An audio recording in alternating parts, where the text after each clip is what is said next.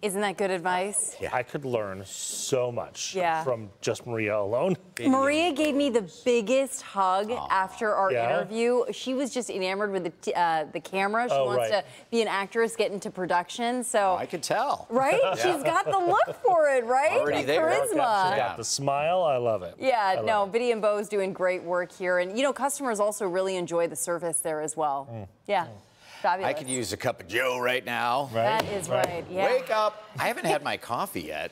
Oh, How are really? you functioning? Hey, it's Making sense 7:14. Well, Nick, you know I'm not functioning real well. Who is? If you've been watching the show, you know darn well, you know, Midland at best. All right, let's get started with your forecast. We've got a lot of good stuff, but we're going to start with sort of the stormy action that is coming in this morning. This is a live Penobscot view from right here downtown, looking toward Belle Isle, and middle upper 50s across Metro Detroit. Not really looking to Belle Isle. This is more of our stadium shot. You would see LCA bottom left, Ford Field, Comerica are behind the numbers there. Anyway, typically we show the other view more toward Belle Isle. But anyway, good morning, everybody. Hope you're doing well. It's 12 Celsius. Numbers have sort of leveled off here with the cloud cover. Not going to gain warmth without that sun. We got to get through some showers and storms. So it's mainly middle 50s Fahrenheit, 56 Canton, 54 West Bloomfield. Good morning. Kurt Lawson, West Bloomfield PD. 12 Celsius, Windsor, Essex. All right, Exact Track 40, here we go. This is where we show really the heart of Metro Detroit. Mostly dry. You see some light green coming out of northern or northeastern Oakland County, moving now into Romeo, Macomb Township.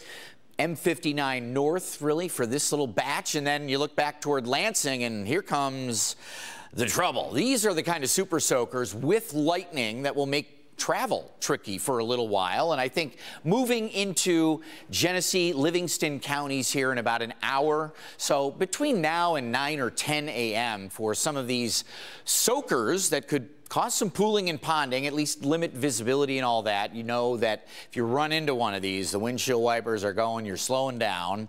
The afternoon, much better today. So if you have something you need to or want to do outside, just wait till 2, 3 o'clock and we'll get more and more sunshine, 74 degrees today. So again, we go from showers and storms this morning to sun and 70s. A little more cloud cover than sun Monday, Tuesday. So cooler 60s, still doing all right.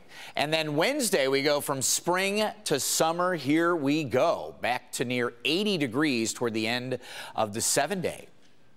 We'll see the lion's share of the wet weather just south of us today and tomorrow. Not discounting this line of storms that still needs to come through, not expecting anything severe, but you can see the models show afternoon clearing and a little bit of sunshine. So tomorrow, again, a little more cloud cover with a few late afternoon drips possible, but mostly dry Monday, 68, just more clouds than anything. And we'll hang on to the clouds for the first 2/3 of Tuesday, and then things start to break apart. We'll hit 70 plus on Wednesday, and how about 80 come Friday, guys? Going to be a good one.